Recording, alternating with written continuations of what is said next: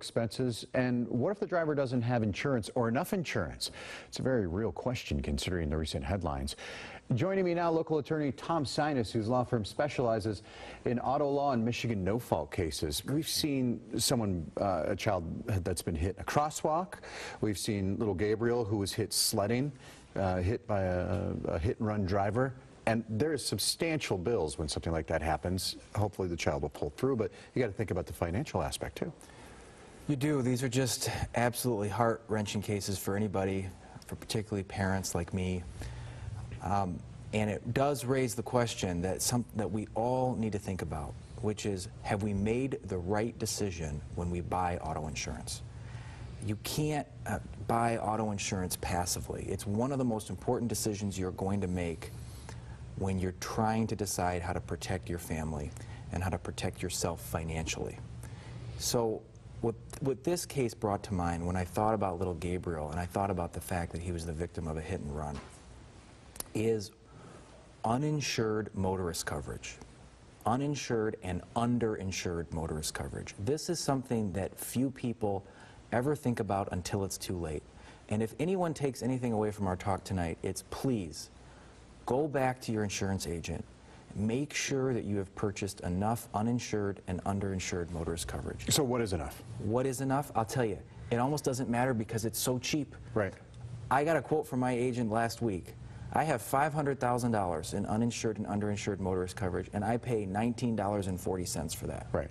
My wife and I are going to go to a movie after I leave here. I'm going to spend more at the movie than I spent on uninsured motorist coverage. Okay, real quick. Why? Worst case scenario. I mean, what could happen if you don't have it? Here's the big thing, okay? If you're involved in a motor vehicle accident in Michigan, we have no-fault benefits, right? And so this is where people get confused. They think, well, we have no-fault benefits, I'm fine. And it's true that our no-fault system does provide for unlimited lifetime medical care for your auto accident injuries. So little Gabriel, regardless of the fact that he was the victim of a hit and run, he is going to be taken care of through our no-fault system. Right. Thank goodness, okay? However, no-fault benefits don't cover everything. And here's the big thing, particularly for adults.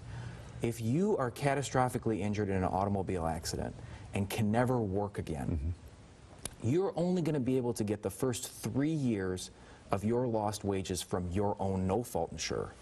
Anything beyond 3 years, you have to get that against the person who caused the accident. So if I leave the studio tonight and I'm catastrophically hurt, right, then I have to seek my wage loss claim beyond 3 years against the person who hit me. But what if that person has no insurance coverage? That's why you have to have uninsured motorist coverage, to protect yourself against people who don't have insurance. And in this case, even though the child wasn't in a car, was hit by a car, it would then fall on the driver. And what if the driver's a hit and run? So the child is hit by a car means he gets no-fault benefits because he's hit by a car. But the fact that he's a victim of a hit and run may mean that he has an uninsured motorist claim because we don't know who hit him, which is why you have to have uninsured motorist benefits and underinsured motorist benefits. All right, some good points. And if someone wants to contact your office, how can they get a hold of you? They can call us 616-301-3333 or sinasdramis.com, or just put us in Google. Tom, always good speaking with you. Lots of good information. Thanks, Christian. Thanks. One local woman using the power of